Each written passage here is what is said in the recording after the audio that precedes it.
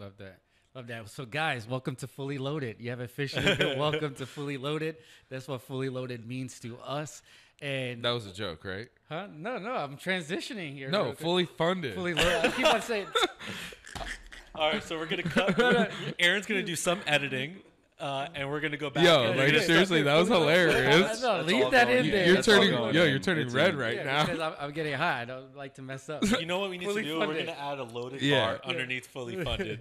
So by the end, we're fully loaded. All right, guys. Right? So how many times is Ryan going to say fully loaded? But where's fully loaded coming from? Because of his analogy. He's like trying to load. Yeah, so I get the it. whole time when he's talking. Producer, get him out of here. So the whole time he's telling his story, I'm thinking about loading the bar. Loading. Bro, you have fully funded right there on the screen. And you're like, all right, everybody, we got to record a promo. All right, guys. So welcome to Fully Funded. Hey, sorry. We got to have a little fun. Like, no, that's what the podcast is, right? Like having candid conversation. It's okay to mess up in life. Yeah, I agree. So are we supposed to like introduce ourselves? Like that's what I wanted to go to. We haven't even said our names. Like that's what I was trying to get to next. Like, well.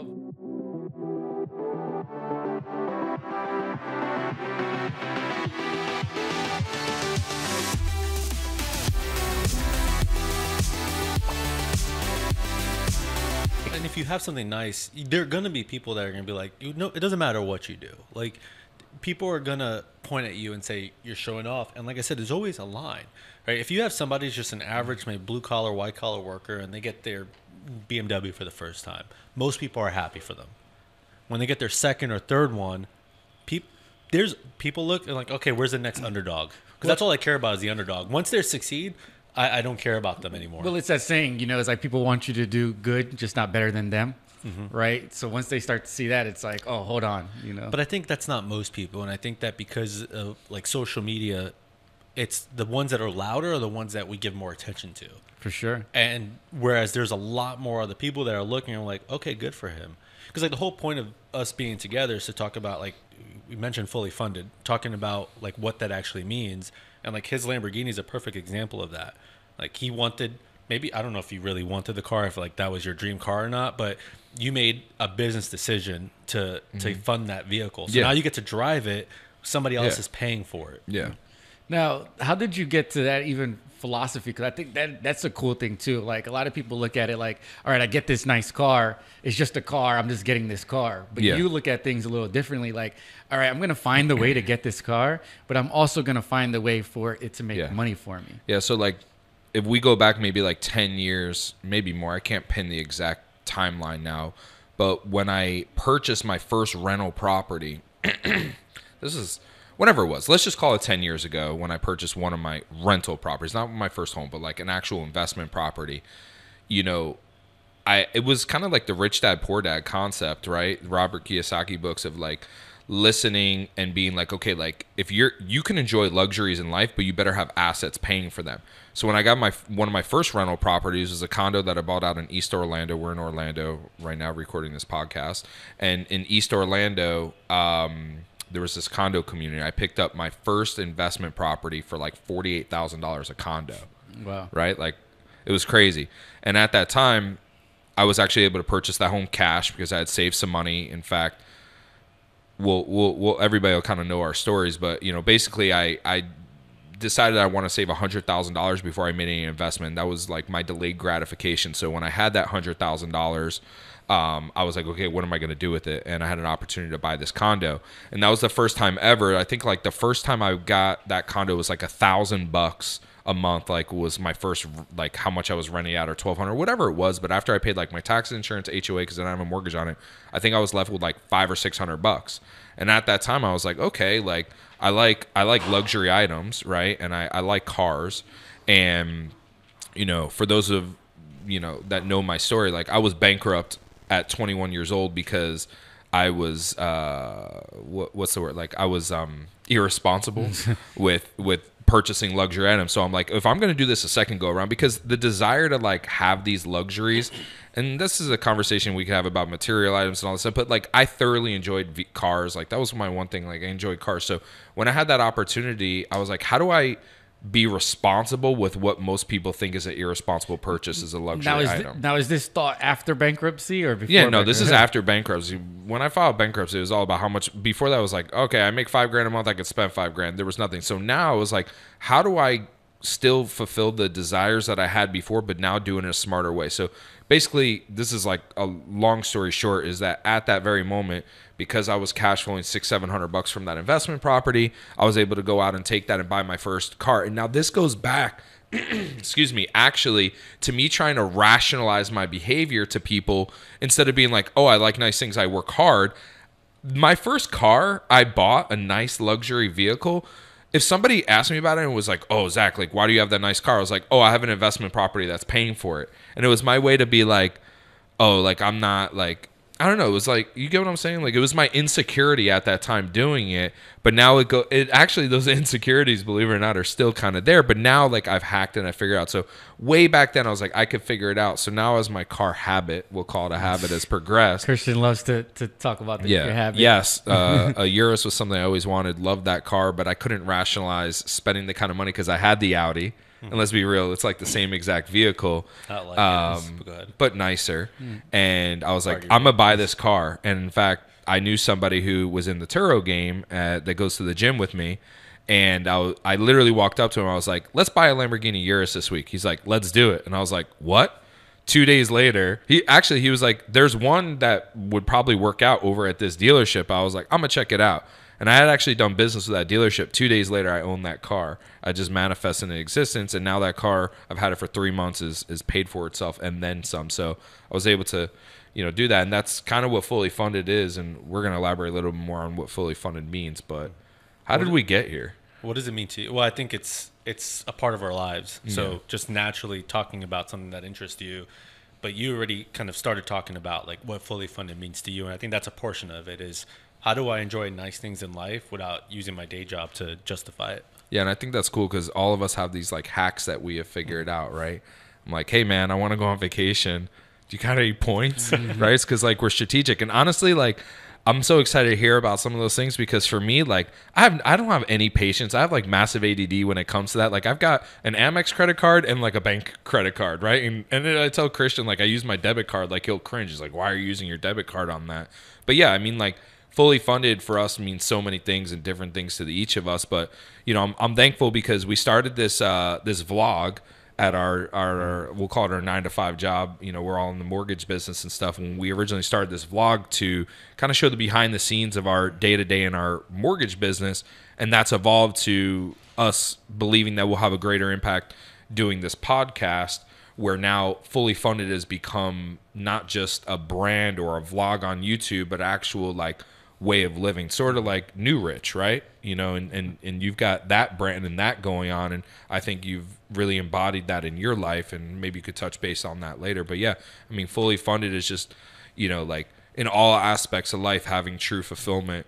And it's definitely something that's like evolved over time. Because like originally it was like, okay, fully funded. It's a term we use when a loan closes, funds, everything's good, everybody's happy. And we even take it a step further on the back end because most people don't realize that when a loan closes or a purchase closes, there's a lot more that happens behind the scenes before it's like fully packaged and sold off. So like that fully funded that's where like derived from, and we use it for our vlog. And then just kind of sitting there and looking at that and thinking, if you look at the last the last episode, because we did 2 seasons. So it was the last episode of the first season, I believe, where like we're in Miami, and it's like this great experience that we all got to enjoy as a result of our mortgage business. Yeah. Now it's like you get to enjoy driving a Lamborghini as a result of your Turo business, or some people get to enjoy a vacation as a result of their short-term Airbnb business. And there's so many ways to really enjoy your life in the way you want to enjoy it, not just what somebody else is saying. Because like I'm not doing what Zach's doing. I might not have I'm not as risk averse to go there and sign a monthly payment for a Lamborghini in hopes that it'll get rented out. But at the same time, like I might be more risk adverse to get a rental property in another state, hoping that it's going to rent out and buying like at what's top of the market, right? But now it's like something that has equated to equity. And so there's so many different ways that you can fund your life and in the way you want to fund it, right? What's important to you. Me traveling is important. So a lot of things I do, like just operating my life is to think like that next trip.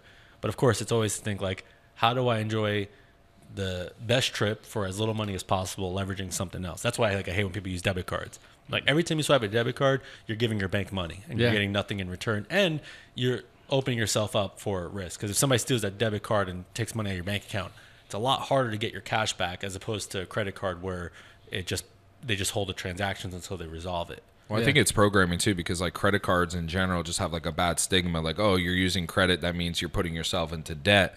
But you figured out how to like leverage it for like points and. I found so many people. They say good debt. Yeah, so many people over the years think like, oh, if I put something in a credit card, I get pay interest. I'm like, no, that's not the case. Like, you charge it, your statement ends, you pay that statement off, you pay 0 interest on it, and then with that, depending on the card you have, you get rewards and how to do it. So these companies are just straight up making a bet that 99.99% of people are not going to be business savvy to hack the system, and they're baiting you like these old cigarette commercials and stuff. They're baiting you to use these cards for these awards to get in debt, but the very few that are able to figure it out, they're able to leverage those things for their life. Well, and it's also loyalty too. So like, I'm a Hyatt guy and I have a Hyatt credit card, and we use it for certain business charges and we've all enjoyed the fruits of that. Well, I'm a Hyatt guy now, which means that if I don't have points, well, I mean, I always have points, but sometimes I don't want to use the points or I got to spend the money, I'm still going to look at a Hyatt. So they're going to get my business. And then when you go to those hotels, you're going to spend other money while you're there. And so they know like, okay, we might earn some interest, but the bank really keeps that. The bank's just giving them a kickback from their 3%, 4% in credit card fees that the vendor has to pay for. Because really that's where it's coming from. Oh, yeah. You go buy something, that person you're buying something from is the one that's paying your rewards. It's not like the bank's just giving you money for free. It's coming from that transaction. But when you go to these hotels and then you build up those loyalties, you're more likely to stay there. Not everybody can rack up, 30, 40,000 points a month, but they rack up just enough to get that free hotel to go spend the money. So that loyalty is a lot more, it's more crucial there. Like, I only fly Delta now because I've gotten so accustomed to like how everything operates there. And is it a result of my Delta Amex card? Probably. Oh yeah. But the fact that like, I went to New York with my wife and I bought economy tickets with the free pass they give you. So I spent $220 for 2 tickets, and each way we got upgraded to first class. Yeah. So it's like, I'm going to go back to Delta now, and okay, maybe when I have to buy the regular ticket, but I've gotten so many free upgrades as a result of it.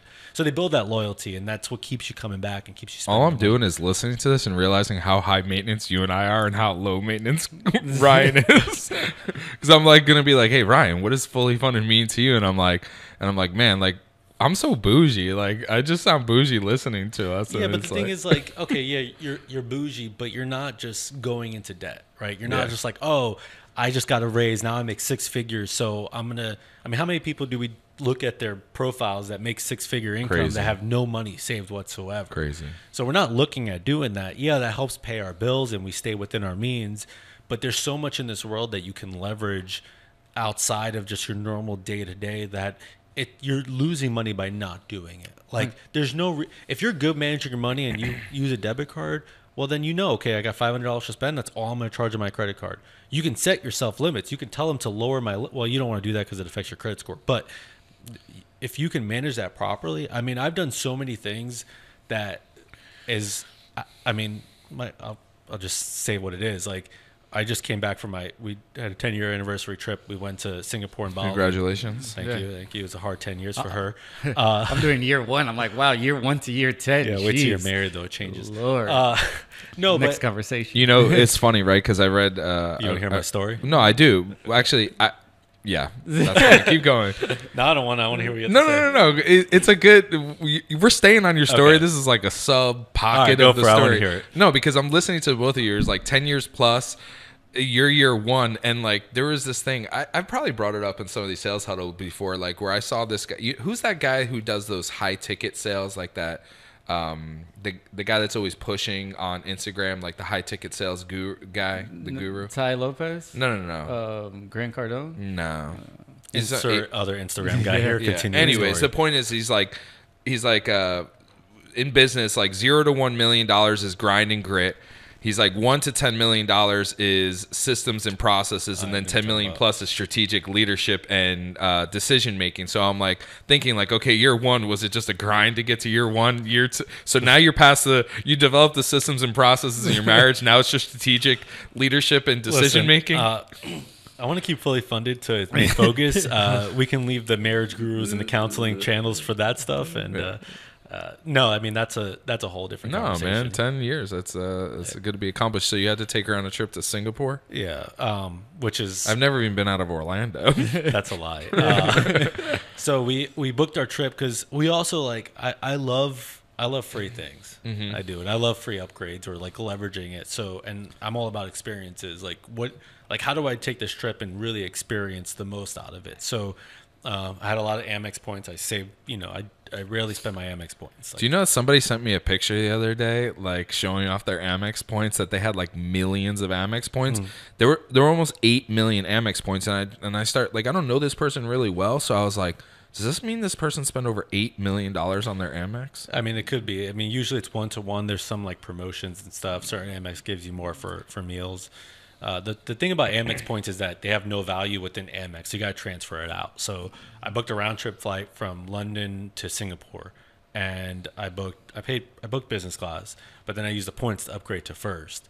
And so Smart. like it was weird. Like the go in there was like the seat was probably as wide as this little couch here, and like it was. I mean, they gave me caviar was my starting dish. I remember asking him like, "Hold on, does she get to sit next to you? Yeah, there's like enough room there to sit next to you." I could fit this whole pillow next to me on that seat, and then but coming back was like they have certain routes that they run their it's like an Airbus 380. It's a big plane, and they have suites. And so coming back, we had like our own little rooms, and it was the craziest experience that I would never spend the actual money for because it's astronomically expensive.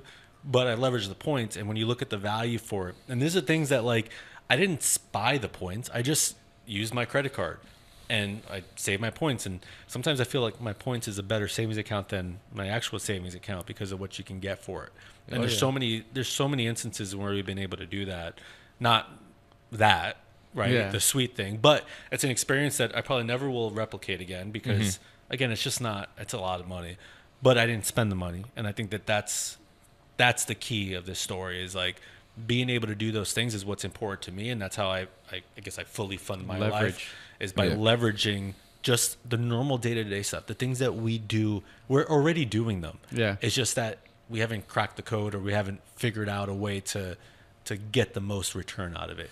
Because that's what it is. It's just a return on your investment. Love that. As I'm hearing you talk about like the different ways that we're fully funding our life, what I think is super interesting as I'm like picturing, and actually what had me have this memory of Christian talking about the plane was like, we're spending money to like leverage different things. Like I'm buying a car and I'm hacking the system. He's spending money on points and he's hacking the system. But like, man, like you've flown on private, you've done all these crazy things in your life, and like just from straight relationships.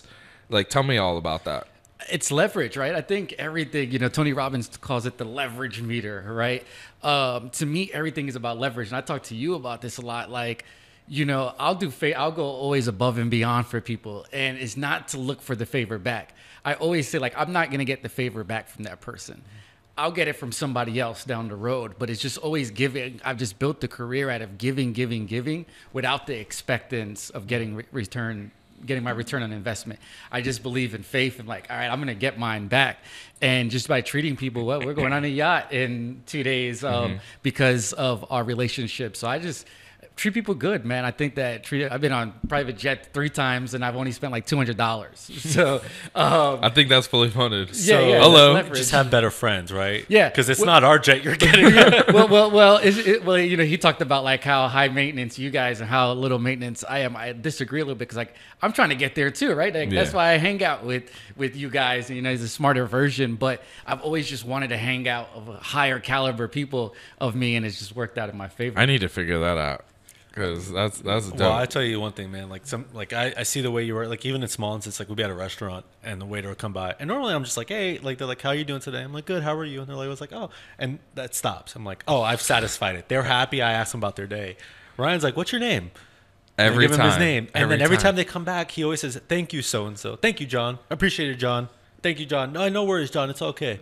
Like, dude, sometimes I that, think he's crazy. Like, literally, I'm like, all right, here we go with Ryan again. He's like being overly nice, but it's like the shift in the dynamic. And I've even started doing this before. Like, it's the craziest thing when you literally, in any setting, you walk up to a customer service counter, you walk into a business, anything. It's like we become such a transactional society that literally just like pausing and be like, how's your day going? And people, like, their energy shifts so much. People are getting beat up. Think about you. Think about you guys. You guys get beat up every day as a professional, right? And I don't care where on the ladder you are, you're getting beat up in your professional career, maybe even at home, right? So the way I look at it is, and honestly, I learned this from How to Win Friends and Influence People. President Roosevelt had a staff of 60-something or maybe more in the White House. He knew down to the janitor, to the gardener. He knew everybody's name. And so I learned it in there, and then I shifted. And I'll tell you, man, I get so much stuff free at restaurants. Like, it's insane. Like, free dishes, free desserts, drinks, like you name it. Beverly could tell you. And it's just simply by, what is your name? Then I have a rule that the first 3 times, this is where it gets annoying. The first 3 times that I could say your name, I'm going to say your name just so I could program it and say it at my thing. But it's like, everybody matters, right? And I think if you treat everybody like everybody matters, they'll treat you like you matter, right? I just have such a hard time remembering. Like, I'm like, what's your name? And then I'll walk away, and I'm like, the magic rule is 3 times. What did they say their name was? I'll try to say it 3 times. I didn't even get to the second time. I'm like, what was their name again? Was it John? Nathan? He looks like a Josh. See, now Bev, now I got Bev locked in. So like, now it's happening like, ask the name when he comes back, because sometimes I do forget, right? So ask her name when he comes back, or introduce yourself. But it's just a self-discipline thing to remember to do those little things. Like, you've now, like, at first it was probably hard for you to remember to ask, but now it's intuitive to be able to do that. So I think it's good. I mean, I haven't gotten to like the asking the name every single time. I definitely do it sometimes, but it's like we become so oblivious, right? And it's not intentional. Like, sometimes Nadine has looked at me and she's like, you were just rude to that person. I was like, no, I wasn't. Like, what do you mean I was rude? Because, like, you literally, like, think about somebody walks up to a table, and it's like these stupid TikTok videos that literally, like, reenact these things and make you see, like, what you're doing. If somebody walks up to a table and they, like, look at you and they're like, hey, how's your day going? You're just, like, looking at the menu and they're like, can you get something to drink? You're like, uh-huh. And, like, you literally don't interact with them. And it's just, it does honestly, like, one of my biggest pet peeves in going out, especially as a group, is when the waiter comes to the table, nobody pays attention. They're just so engrossed in their conversation. He's like, I'm just trying to get you food. Or like, we're like, who had the chimichanga? And I know it's you. And I'm looking at you, and you're not you, Brian, but you're talking to somebody else. And I'm like, he's standing right there. And I'm like, he had that went there. This goes here. Because it's like, they don't want to be up there holding your plate for, you're not tipping them that much. We like dismiss. We get to this like transactional world where we're just dismissing that they're still people. Imagine if you were sitting there with plates, like, it'd be aggravating. Yeah. Just to treat people like humans, like you want to get to know them, and it's hard. Like, first it comes down to like just simple awareness. Like, being aware in that moment is so crucial, because I think that's where we really lose out on it. And then being like, if you come to, it's like reminding yourself, like, did I do enough? But I have a thing with waiter. Can you say service anymore? I feel like I forget. Waiters and waitresses. I don't know the right pronouns on that one, but when they come to the table, if they're just like not in a good mood, like, I make it my goal that entire meal, like, I'm gonna get them to smile. I'm gonna be so nice to them that their attitude's got to go away. Yeah, kill them with kindness, right? And usually it does. Oh yeah. So if we had to wrap like what is fully funded up in one sentence, what would that one liner be for you? I think it's finding a way to. It's understanding what excites you in life and what you're looking to accomplish, and then leveraging the world to be able to fulfill that. That's good, because everybody's success is different, right? So what does it mean to you? Yeah. So like for me, it's like I want to live a life that I'm proud of, and I want to enjoy the world. I believe every person should experience the world. Especially, we're in America, right? If you haven't left the country, you need to leave the country, because you need to see what the rest of the world is going through and understand that a lot of the stuff that we deal with now is so minute. When you go to another country, like I was in Bali, and to know that these people, their equivalent yearly salary is, on average, I think it was like 10 to 12,000 a year, right? So on average, they gross as a person working. They don't leave the island. They don't get 2 weeks vacations. They work until they're in their 60s and then they retire, and they all focus on family for $1,000 a month. So when you go there and you're like, when you go there and you come back, it gives you a different perspective. So anyway, it's to be proud, right? Proud of the work that we do here, like where our company, our mortgage company, Home First Lending, but also to enjoy the world. I guess it was a plug, but also to enjoy the world. And then everything I do facilitates those two main goals. And obviously my faith is also very important to me. Love that. You have a foundation. What about you? What about you? No, you first. For me, is this the bickering that Nadine was talking about? Yeah, it's like, no, what you go. Man, for me, my mission is to provide massive impact, right? I'm always looking at how to provide impact and then live in abundance. And I kind of tone down success, man. When you get around success a lot, especially a kid like me always chasing success, you kind of start to dumb it down. I just want to live in Puerto Rico, man, have like a farm or something. In Spanish, it's called a borracho. I just want to be like a drunk. I want to be drinking by like 10 in the morning. And just be like, just chill. Not to get drunk. Like, I just want to have a beer by the beach. You want the option to get drunk. Yeah, like, just say, if I wanted 10 in the morning, I want to crack a beer open and go look at my cows on my farm and take my horse for a ride. That's it. And then, having things in place to continue to provide take impact. My horse to the old town road. So there's no drunk riding a horse rules? Oh, no, we're doing all of that. It's my farm, right? Like, I'm the king of the jungle, bro. So yeah, I just want to make massive impact and live in abundance. So Fully Loaded, I look at it like a loading bar, and I'm just trying to load that bar. Fully funded. You changed the title of the first episode. Well, what did I call it? You call Fully Loaded. Oh, it led to his analogy though. It's like, come on, Ryan. Trying to get fully loaded, man. Fully loaded. Hello. Right. That's hilarious. It's actually interesting you talk about like just wanting to like get drunk, right? But what you're really saying and what I'm realizing through my evolution is like, man, like the hustle, the grind, it's great, but it's like there's more to life. And I think it's a matter of like what season in life you're in, what perspective, what lens you're looking in. Because man, like for me, I have 4 small children. Like my priorities have shifted. I still want to be this lion and animal every single day, but at sometimes like I need to be tame. But that's true. It's like what are we working hard for? So everybody wants to work hard. But at the end of the day, like I think that the ultimate, measure of success is like true, like time freedom, that you get to get up, do what you want to do, exactly, when you want to do it, who you want to do it with. Right. And, for me, kind of like the Fully Funded thing is I, like you, do believe that life is meant to be abundant. Right. And what I mean by abundant, I mean like you should have and be able to, do anything and everything that you possibly could imagine. And I want to preface that and say, like, as long as you're ethical, moral, like you're doing right, you're a good person, you should be able to live your life how you want it to and experience everything that life has to offer, from traveling to, having incredible experiences that you've been able to do. But for me, it's like fulfilling each of those buckets in my life, but like also kind of like hacking it at the same time, figuring out how to enjoy those things without, being irresponsible, but, like also making sure that you have true balance in your life. Like, okay, like we're going to talk a lot about business and stuff on this podcast. And it's like, you gotta have all the success in the world, but if you don't have your health, like you really have nothing. And that's such a cliche and corny thing to say. And there's probably thousands of conversations and podcasts that talk about, if you don't have your health, but it couldn't be more true, man. When you get into those mid-30s and those knees just don't operate the same, right? Like what's all the money in the world if I can't walk up some stairs? Exactly. So it's real. So now you got to sum it up, because I had to sum it up in like a sentence. Yeah. No, my sum up is like fulfilling like the buckets in your life that matter most to you, being able to live abundantly but responsibly at the same time, and just having true fulfillment. My mission in life now is, to provide opportunities and experiences to others that they never imagined for themselves. I'm going on 3 sentences, but just fulfilling the buckets, man, and like truly enjoying life without, worry. Yeah, love that.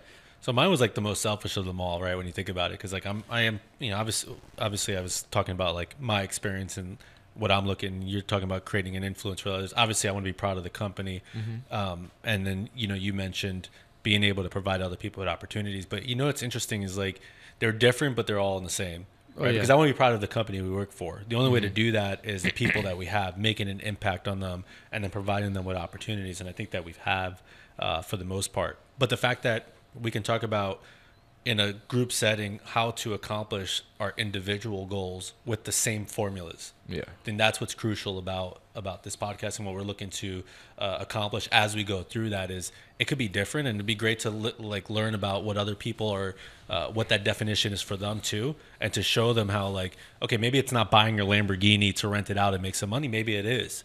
Maybe it's not about travel hacking. Maybe it is. You know, is it about how you treat people every day? Like, I'm really excited to like go through a lot of those different aspects to do it because it's the same formula. Yeah, we're looking for different results, but the formula is the same. Yeah. I would love for us to kind of go and introduce ourselves because, yes, a lot of people that are listening to us are part of our community, but there's going to be new listeners that don't know who the heck we are from Adam, right? So I'd like to dive in with like Christian, like you're kind of like the OG of the group. Like you were born in a loan originator office. I didn't right? always look this handsome. You grew into this specimen. I grew into this and my hair grew out of it. It looks like you got a spray tan there. I'm actually Hispanic, so I do tan pretty well. But there's also a little shadow there, so I think it's I didn't get that Hispanic. So you've never had a spray tan? No. I actually want to try to get a spray tan. I would actually believe you. No, but no. I'm being serious. I just the curveball. I told Ryan, I was like, me too. He's like, I actually believe. No, you. But back to Christian. Let's edit that producer. No, just kidding. But yeah, it like, bro, introduce yourself. You were like born inside loan originator office. You probably did an app at 5.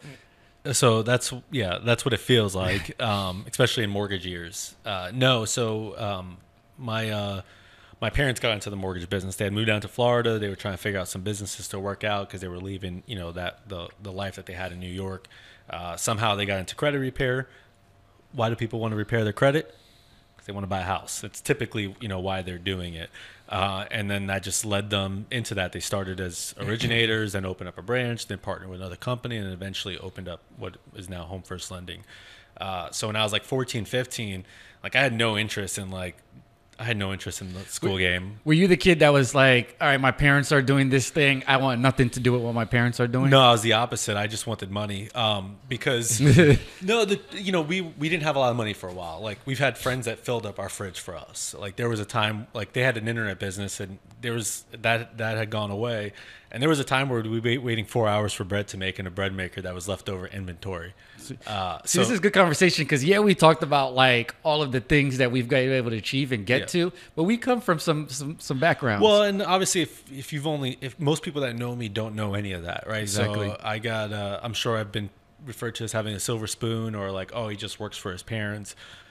So like I didn't have that. Like my buddies, they were all getting new jerseys and hats and shoes, and then I would go to my friend's house because they would have all like they had. I think at the time it was like PS2 and like the Xbox. They had everything, and I didn't have any of that stuff. And it wasn't because like I was deprived as a kid. Like we always lived in a good neighborhood and a good house, and we always ate. Right? It wasn't maybe like an abundance, but we always ate. So we never starved. We always my dad never let us live in a bad neighborhood, and so those old things were like foundationally important.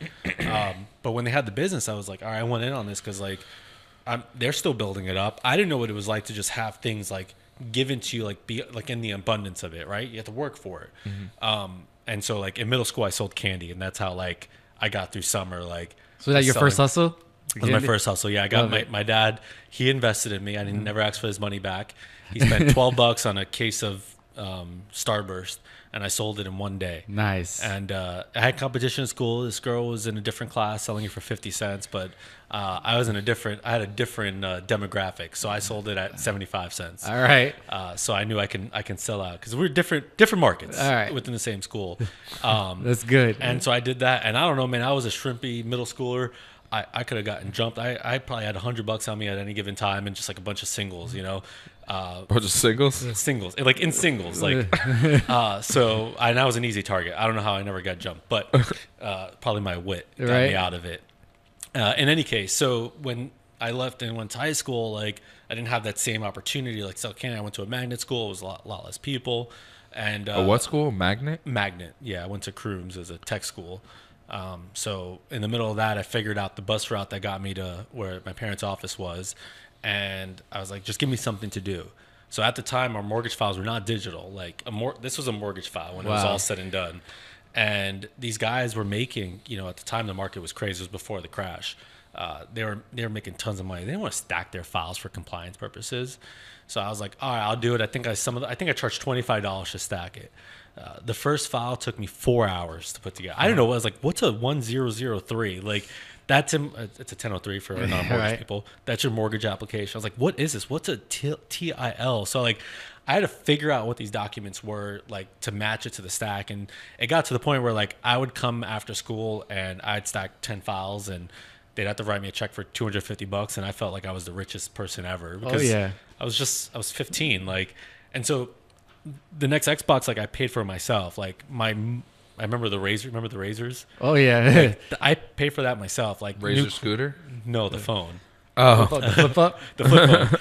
And it was like the coolest thing. But of course, everybody looked at me as like some parents, like rich kid, spoiled kid that, you know, his parents handed him everything. I was like, no, like, yeah, they gave me an opportunity. Like, I begged for it, but they gave it to me and I took advantage of it. And it just slowly transpired. And like, my parents made sure to humble me too, because when they realized how much money I was making on it, they put me on hourly and kept the override.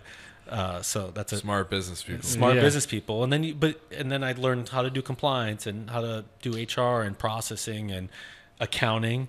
That's where I met Zach, because he had opened up an office, and he's so funny. He'd call me from Avalon Park, be like, "Hey, I just deposited this check. I'll be there in an hour." Get there in an hour. I'd have this check ready. He'd then go to so he deposited at the Regions in his town, side of town. Go to Lake Mary Boulevard to cash a check, and it literally got to the point where I pick up the phone. I'd be like, "It's Zachary Bleznick, check number so and so. This is the exact amount." I'd be like, "Okay, we'll cash it for him." But that's how it all started, and just kind of stuck with it. So being that I was, 15, 16, I was like, I want to finish school early. So I went to like adult high school just to finish quickly so I could work. And then the market crashed. And while everybody was hanging out at 18, I was, there was a point where it's just my parents and I running the entire show. And then I guess the best way is to meet Zach. Like, how did you guys connect? And how did you get here, Zach? Well, how much time you got? It's a great story. Yeah. No, we can go into that story another time, but basically, I mean, our connection was I was looking for a way to survive.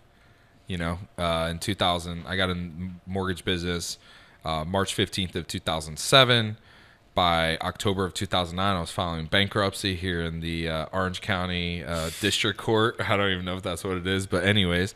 And at that time, I was just looking for a way to survive. Actually, I had joined them in April of 2008.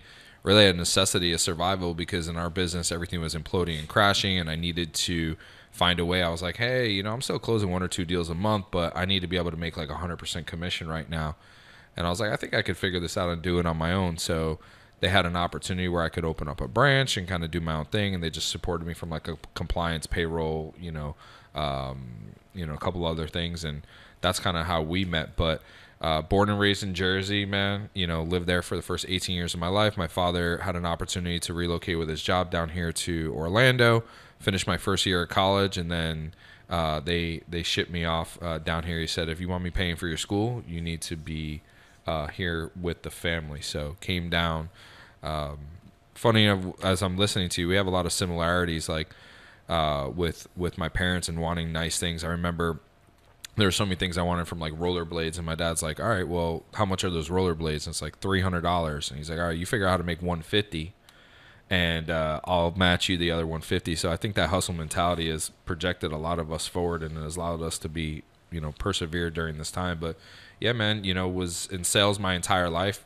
People say, well, how long you been? What do you mean your entire life? I'm like, well, really, when I was 5 years old, my dad owned a convenience store, and he put me behind the cash register. And this was in Jersey, and he was like, okay, when somebody walks up and they want to ask for a coffee and a buttered roll, you upsell them. That was I first learned the concept of upselling, always asking for business, right? I was like, okay, do you want a pack of cigarettes with that too? Like, he's like, 5 years old. Yeah, we got cigarettes. Like, we got to get a margin on cigarettes. Ask them if they want a newspaper, they want cigarettes, whatever it is. So like, I was asking people at 5 years old, like, okay, I'm going to get you coffee and buttered roll, but you need that too. So that was like always ingrained in me, and I had every single job that you can imagine under the sun at the mall, where I was slinging kids CDs with their names in them during the holidays, some cell phones, freaking winter gloves, Cinnabon. Cinnabon, oh yeah, Cinnabon, and a Mocha Lotta Chill, which is a cool mocha indulgence. I love how excited you get every time you say that. But yeah, man, sales all my life. Came down to Florida You know, got into the mortgage business pretty early on. It's been a ride, man. It's been quite a ride since then. I've learned so much, and I'm excited to kind of encompass some of that background, not only the highs but the lows, on our Fully Funded podcast. Not fully loaded. So Ryan, what's your story, bro? Oh man, my story. I'm a New York transplant as well. I actually moved out. We moved to Florida overnight. My mom was like, hey, we're going to your grandmother's house for the weekend. Pack a bag. You know, imagine being like a 5-6-year-old kid packing a bag. All I packed was probably toys and my Batman underwear or something. And yeah, right. We literally, you know, Batman's been my guy. As it should be. Yeah, we went to my grandmother's house thinking we were going for the weekend, and when we get to my grandmother's house, she was loading up a moving truck. And we moved to Florida. So it was like, so I literally want to write a book one day, a backpack and a dream. I came to Florida with just a backpack of things. I come from an era, people got it good now. They got food stamps on credit cards, right? I come from the era where it looked like enlarged Monopoly money. It was like purple and orange. And you had So to people sit know there. you're broke because you got to hand it over to the Yeah, cashier. you'd have to be at the cashier and like rip these things out and hand each one. So I come from that era. So that also inspired my hunger. Like that's always been my drive of just like, I've seen dead broke, right? I've seen food stamps. I've lived in Section 8 up to middle school. So my drive and my hustle comes from that, like seeing and feeling nothing. Like, all right, I already felt this feeling and I know what this feels like. So what is it going to cost me or hurt me to go strive for more? And that's also, I think, my kryptonite at times, because I'm fine with peanut butter and jelly sandwich or a ham and cheese sandwich. Like I know how to survive, right? Peanut butter jelly's solid though. Oh yeah, like I think that like it's funny. Like I'm like With chunky peanut butter. yeah, you know how much things like I wouldn't eat for years. We need a whole episode about food, man. We We're need to gonna go to some tangent. restaurants. But there's things that I wouldn't eat for years because like I was like peanut butter and jellies being one of them ramen, and then now I'm getting back to them like, oh, this is a good nostalgic snack. So that's my story. And then I met Zach about 12 years ago in a room full of Asian kids, and we connected on New York and New Jersey, and it's been 3 years here. And I feel like in my professional mortgage career, I've been in 3 different economies. COVID lockdown, low interest rates, high interest rates, only cash offers. But I'm excited. I think we share a big faith component. You know, I just believe in the faith, right? And then on you guys been here before and been through different downturns. So I look at it as if I'm waking up every day and playing in the same sandbox as you two, we'll be all right, right? We'll figure it out. All right, so we need a fun fact from each of you guys, and then we can get out of here. I opened up for Lil Wayne, Young Jock, Young Jeezy. Fun fact. Young Jeezy. Can we get is there a video of this that somewhere? I have some pictures. No. It may be a video. Video. I don't know if we want to bring that up. Did you open up like rapping? Yeah, I was a rapper in my past career. I have some viral rap videos out there on the internet. Can we get a little verse? Drop the beat. Nah, just kidding. Fun fact, Christian. I'm a nerd at heart. And you're a movie buff. This guy he's a walking TV show. Yeah, he's a walking TV show. Anything we do is a TV show. Like, do you remember? It actually reminds me of that one scene in The Office. I don't remember. I'm like, bro, I don't watch that stuff. No. So what is The Office, or is The Office your go? Like, okay, so I don't actually believe in having a favorite movie or TV show. I think everything is. Oh my god! Only he would say Here this. we go. All right. But like, okay, so sometimes like you have movies that like make you get in your feels, and like you're not gonna watch all the time, or you want just like a good action film, or like Gabby and I have talked about this. Like sometimes you just want a mindless action film, like The Fast and the Furious. Like you don't care. Like, what about Speed? He's catching a car with his bare hands. Like that makes no sense whatsoever. They're driving in space. I didn't go to the movie for an Oscar-worthy scientific, thing. I went for mindless action. But like TV shows, it just depends on my mood. So like, Friends is very nostalgic. Office is always like a classic. Can you come with like a quote off the top of your head? I mean, like a Friends quote? I feel like you have like these in your Rolodex. Like in my Rolodex? Yeah, like Michael does have a Rolodex in the office, but he uses like weird, absurd, like facts to like remember people. So he gets back at Dwight that way. So there's your reference. There you go. To that. See, look, I knew there was one there. But I'll give you one that it's my favorite quote, and it's Chandler from Friends when he's like, he goes, "Hi, I'm Chandler. I make jokes when I'm uncomfortable." I relate to that. Gosh. Okay, No wonder. So there so now that makes sense. Why do you always say these little corny jokes? You're ZB. always uncomfortable. No, I'm always uncomfortable. Or he's like, I'm not good with the advice, but can I interest you in a sarcastic comment? I like that one. Maybe I'll watch Friends one of these days. So, you know, ZB. I love talking business and everything, but I actually am a girl dad. I have 4 girls only, no boys. No, I'm not having another child. No, I'm not getting my boy. I have 4 girls right now, so pretty wild life. So I have a question for you. Yeah. At what point was it the 4th girl where you're like, it's not happening, and I'm done trying for a boy? Did you figure that out after the 3rd? Was it the 2nd? Like, at what point were you like, the boy's not happening? Just watch all the videos of the gender reveals. You'll figure out how I feel about all that. I saw the best meme ever, and I think I sent it to you, and it said, be wary about a man that only produces girls. God does not want that man to replicate himself on this earth. Oh, Yes, be fearful. man. And other bonus fun fact, I used to scratch a DJ when I was a There you little go. kid, and my DJ name, before I went to like a real legit DJ name, which was DJ Heist, I was DJ Spins. Oh man. On the ones and twos. All right. So next episode you're gonna Zach's gonna DJ. spin, you're gonna DJ, and I'm just gonna enjoy Yo, let's get it. some Yeah. techniques in here, man. You rap, I'll spin, I'll do some break beats, you know, some. And I'll make office That was really bad. reference. I was Alright. trying to scratch and I didn't. Well, welcome to Fully Loaded. No, just kidding. Fully funded. Fully funded. All right, guys. Well, tune back in for our next episode of Fully Funded, where you get to hear all this amazingness, and we're gonna have some really special guests. And I'm excited for this ride. It's also important to know what fully funded means to you. So put that in there. Let us know. Drop and those in the comments. we'd love to talk about it.